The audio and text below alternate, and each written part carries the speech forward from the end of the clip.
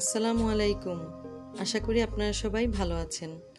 আজ আমি আপনাদের পিৎজা বানিয়ে দেখাবো। এখানে আমি 4 কাপ ময়দা নিয়ে নিয়েছি মেজারমেন্ট কাপের। এখানে আমি ইস্ট নিয়ে নিয়েছি। দেখুন আমি এই ব্র্যান্ডের ইস্টটি ব্যবহার করছি। এটা আমার পছন্দ, আপনারা আপনাদের পছন্দের ইস্ট ব্যবহার করতে পারেন। তো এখানে আমি এখন দিয়ে দিব 1 চামচ ইস্ট। আমি মুখটা দিয়ে মেপে দিচ্ছি।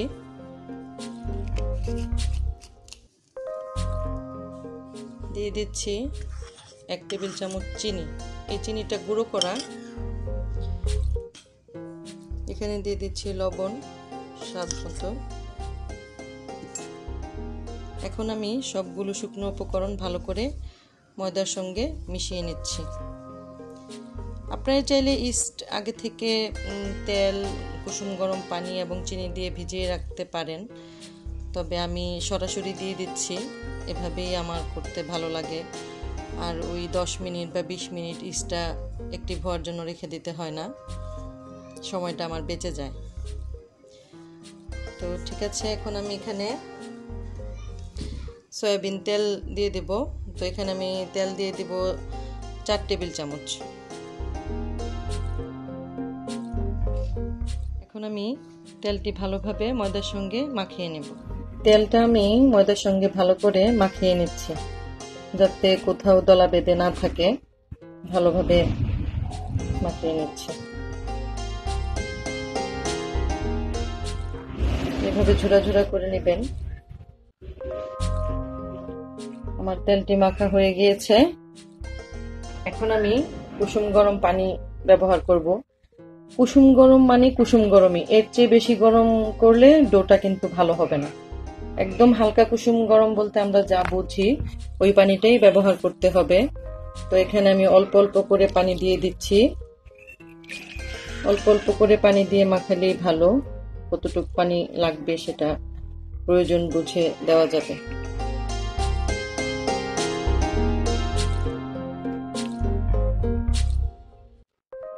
আমি ভালো করে মেখে একটি ডো তৈরি করছি।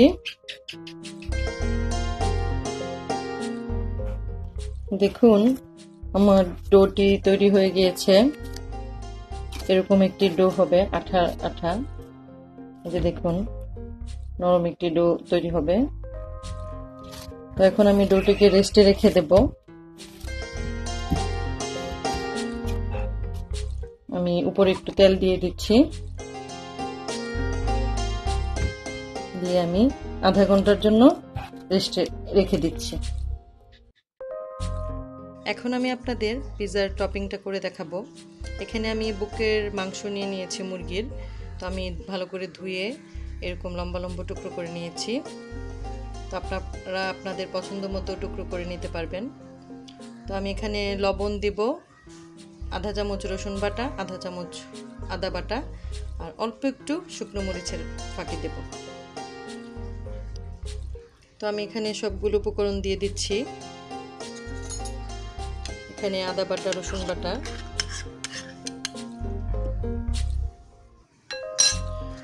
দেব স্বাদ মতো লবণ, একদম সামান্য। আর এখানে আমি শুকনো মরিচের ফাঁকি ব্যবহার করছি। এটিও আমি অল্প দিয়ে দিচ্ছি, আপনারা আপনাদের স্বাদ মতো দিয়ে দিবেন। তো ঠিক আছে, ভালো করে মাখিয়ে নিচ্ছি। ভালো করে আমি মাখিয়ে নিচ্ছি।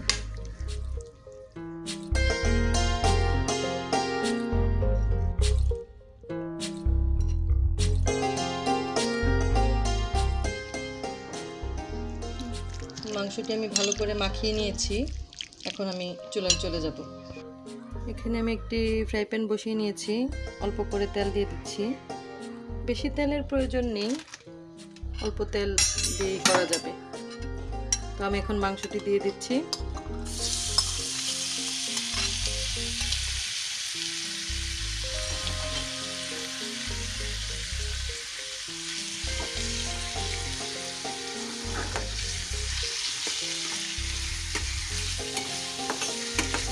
পানি দেওয়ার প্রয়োজন নেই, কারণ মাংসের গায়ে পানি অলরেডি আছে। ওটাই বের হবে, মাংসটা সিদ্ধ হয়ে যাবে। ওই পানিটা দিয়ে মাংসটা সিদ্ধ হয়ে যাবে, এক্সট্রা পানির প্রয়োজন নেই। ঢেকে দিতে হবে না, ঢেকে দিলে অনেক পানি উঠবে। ছোট ছোট টুকরো করা তো এমনিতেই সিদ্ধ হয়ে যাবে।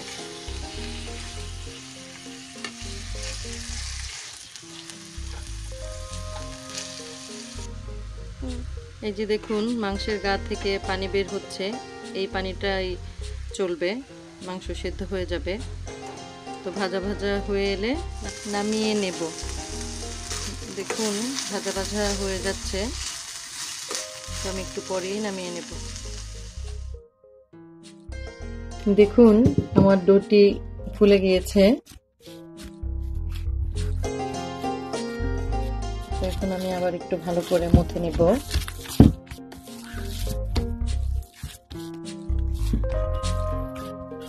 আমি আজকে পিৎজা একটু বেশি বানাবো, সেজন্য আমি ডো বেশি তৈরি করেছি। তো আমি একটি রুটি বানিয়ে নিচ্ছি। এই যে এতটুকু আমি নিয়েছি এখন একটি রুটির জন্য, তো আমি একটি রুটি বানিয়ে নিচ্ছি। দেখুন আমি এরকম একটি রুটি বানিয়ে নিয়েছি। এই যে দেখুন এতটুকু পুর করে রুটিটা বানিয়েছি। তো আমি এখন একটি ট্রে নিচ্ছি। ট্রেতে অল্প করে তেল ব্রাশ করে দিব। এটা অবশ্য আমার কেকের ট্রেটা, এটাই ব্যবহার করছি আমি। আপনাদের কাছে পিৎজা ট্রে থাকলে তো সহজ হবে। তো আমি রুটিটা দিয়ে দিচ্ছি।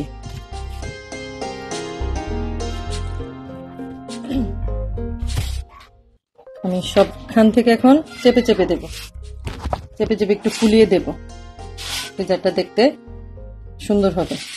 যে দেখুন আমি একটু চেপে চেপে ফুলিয়ে দিচ্ছি, সাইড থেকে আমি ফুলিয়ে দিচ্ছি।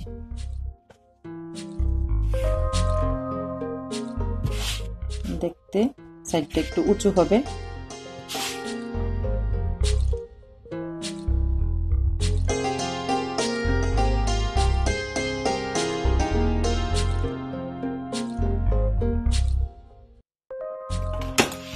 একটু কাঁটা চামচ দিয়ে এরকম করে দিচ্ছি।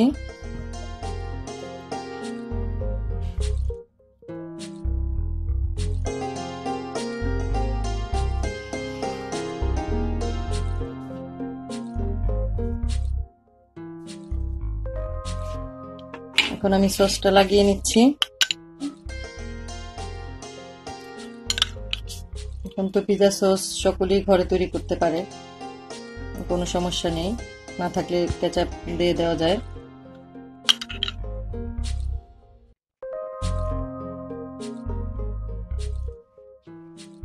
ভালো করে সসটি লাগিয়ে নিচ্ছি।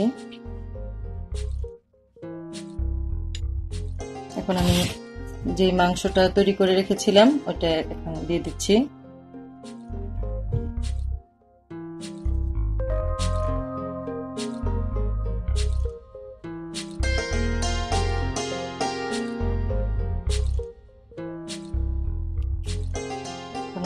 আমার কাছে এখন ক্যাপসিকাম আছে, তো আমি সবুজটা ব্যবহার করছি। আপনারা আপনাদের পছন্দ মতো কালার ব্যবহার করতে পারেন যদি থাকে, সমস্যা নেই। লাল আছে, হলুদ আছে, যেটা পাবেন দিতে পারবেন। এখন আমি এখানে পেঁয়াজ দিয়ে দিচ্ছি।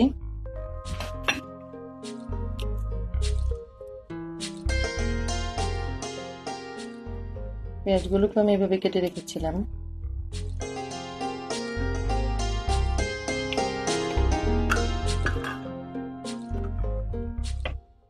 আমার কাছে বেবি কর্ন আছে, আমি বেবি কর্নগুলো দিচ্ছি। আপনাদের কাছে যদি থাকে আপনারা ব্যবহার করতে পারেন, সমস্যা নেই। না থাকলেও কোনো সমস্যা নেই। পিৎজা তো শুধু মাংস দিয়ে সস দিয়ে আর পনির অনেক হলেই চলে। আপনাদের কাছে থাকলে আপনারা সুইট কর্ন ব্যবহার করতে পারেন। আমার কাছে অরিগানো আছে, আপনারা যদি অরিগানো থাকে তাহলে ব্যবহার করবেন। তো আমি অরিগানোটা দিয়ে দিচ্ছি। একদম অল্প, চা চামচের আধা চা চামচের থেকেও কম, বা মিক্স হার্ব যদি থাকে সেটাও ব্যবহার করতে পারেন, সমস্যা নেই। আধা চা চামচ পরিমাণ ব্যবহার করেছি। তো এখন দিয়ে দিব আমি পনির।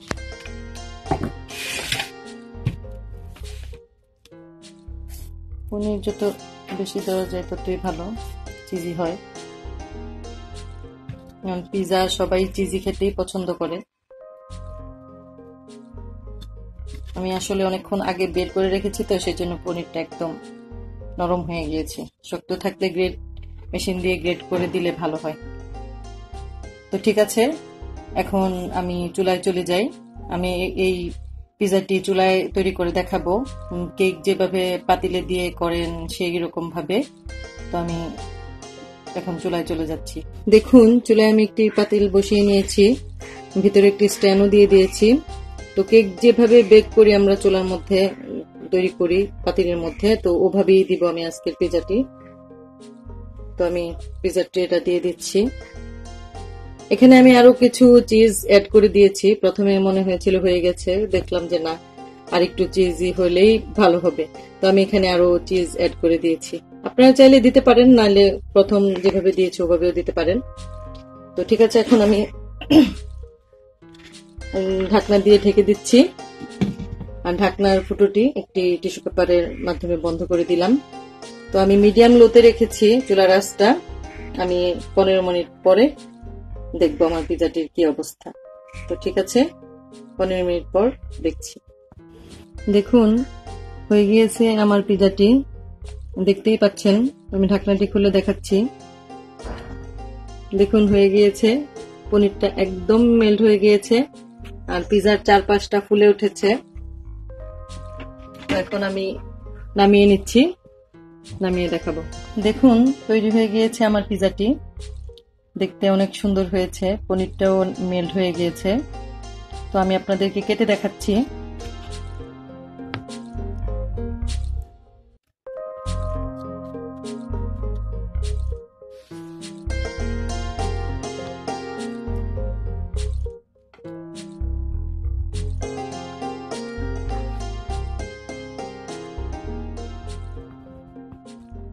দেখুন কতটা চিজি হয়েছে পিজাটা, এই যে দেখুন। পেছন দিকটাও দেখুন কতটা সুন্দর হয়েছে। এই যে দেখুন রুটিটা কতটা সুন্দর হয়েছে, উপর দিক থেকেও হয়ে গিয়েছে। দেখুন, তো তৈরি হয়ে গেল আমার পিজা। আজকের এই পিজার রেসিপিটি যদি আপনাদের ভালো লেগে থাকে তাহলে আমাকে অবশ্যই একটি লাইক দিবেন, আর বাসায় তো বানিয়ে খাবেন, আমাকে কমেন্ট করে জানাবেন, আমার রেসিপিটি শেয়ার করবেন, আমার চ্যানেলটি সাবস্ক্রাইব করবেন। আগামীতে আপনাদের সঙ্গে আবার দেখা হবে অন্য কোনো রেসিপি নিয়ে। তো আজকের জন্য এ পর্যন্তই। আপনারা সবাই ভালো থাকবেন, সুস্থ থাকবেন। আল্লাহ হাফেজ।